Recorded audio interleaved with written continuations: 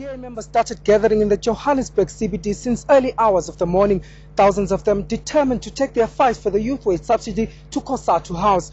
The DA says it's protesting against Cosatu's continued opposition to the youth subsidy fund, which it believes will create an estimate of over 423,000 jobs for young unemployed South Africans. The march continued despite calls by the ANC, Cosatu and its affiliates for it to be cancelled.